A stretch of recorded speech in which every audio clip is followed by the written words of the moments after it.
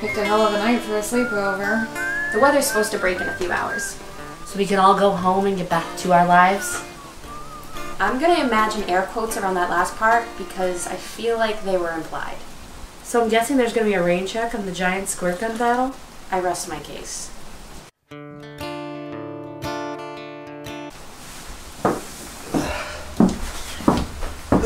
So when is Heather meeting us? Well, hopefully before the storm picks up again. Why is Heather meeting us? I am meeting with my literary agent tomorrow. And I need advice. She's talked to all kinds of people. You could just talk to Jessica. She's on a whole nother level. Didn't even need an agent, plus I don't want to bother her. Sydney left the water guns here. Did you move this? No way. Spackler says reshelve your books, remember?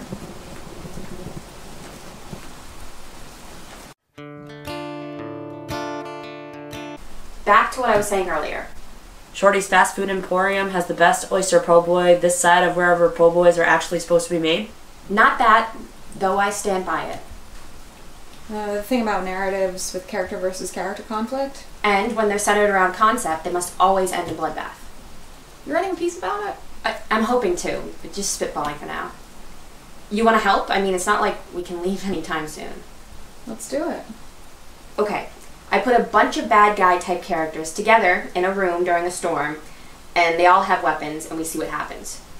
Now, I come up with this idea before I decide who's going to be in the room, before any characterization happens. It is always going to end in contrivance, probably of the violent kind. Examples? Anything on HBO? Examples from literature. The Great Gatsby. You know Fitzgerald came up with the ending before any characterization happened.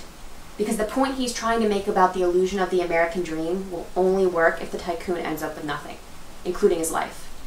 Doesn't matter if it's Jay Gatsby. The only thing that matters is that he doesn't end up with that thing. So, emphasis of theme and big ideas over characters makes you feel empty. Yet it's what sells because it's easy to swallow. And it makes folks of middling intelligence feel like intellectuals for 5 minutes.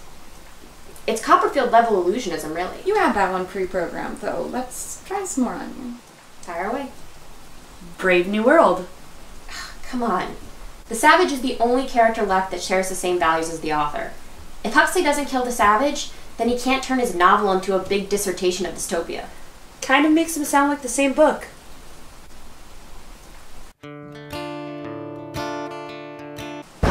Hello, fellow dystopians. Do not hang that poncho on my furniture. I hate being wet. Good thing Emerson's not here then.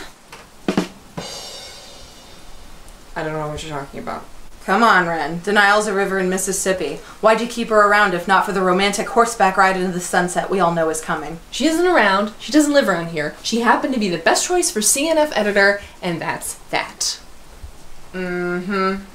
You know, Punter had a really good question earlier. Why are you here? Advice for your meeting with Lind Literary Agency? I remember. What are you doing? Chronicling the evening's events, in case I can get a couple of stories out of it later. Am I in it? You just entered. You're being loud. You know, all of Cleaver's novels are the same. Just different names for characters, different naked ladies, the sainted white protagonist must deign to bone. Different dumb concepts for everything to revolve around. I think I'm getting depressed. It might be the weather. Hey, I wanted to read this.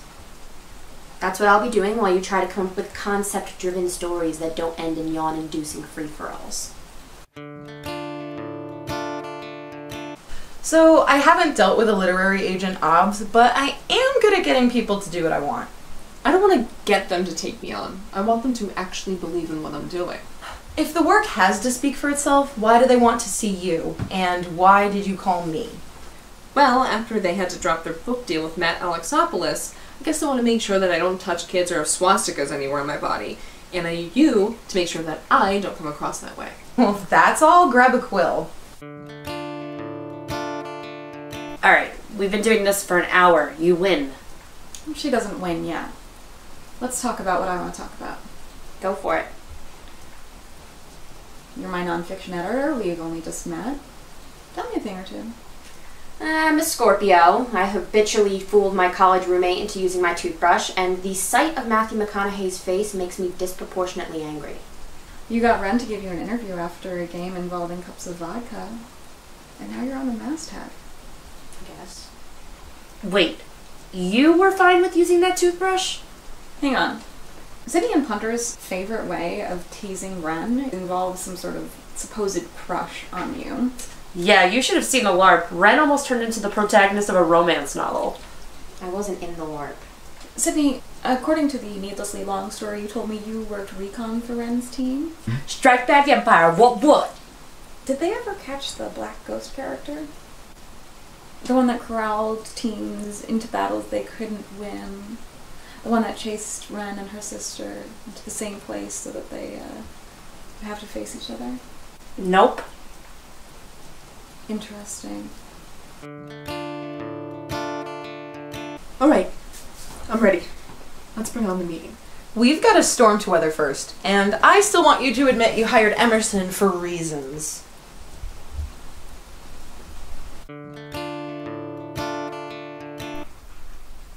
Did you know that Wrenn put a trail cam in the woods and then completely forgot about it? Oh, it's about 5,000 photos. I found some pretty good ones of someone in a black jumpsuit slinking between trees. What do you want from me? I'm not some master manipulator. You just told me that you tricked your roommate into using your toothbrush. You tricked Wrenn too. Just can't figure out why.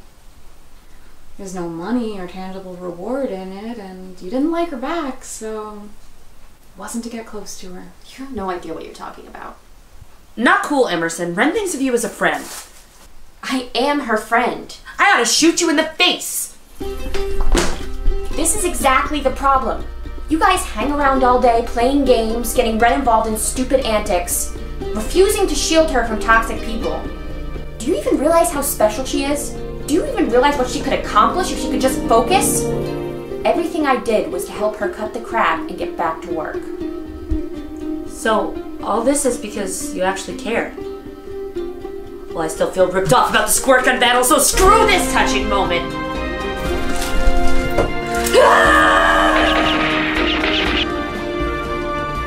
I get the joke, okay? I'd appreciate if my personal embarrassments could remain my own. Hey, I took time out of my day to help you. Sorry to keep you from pandering to 16-year-old boys on the internet, but that has nothing to do with anything. Well, you know what? Maybe I'll be the one to get you wet. Can you stop saying wet? It's getting gross. Guys, this is a waste of time and I really need to concentrate. Heather, thank you for coming over. I'm sorry I snapped at you. Hear that? The rain stopped. I hope it's an omen for your interview. Congrats. I mean it.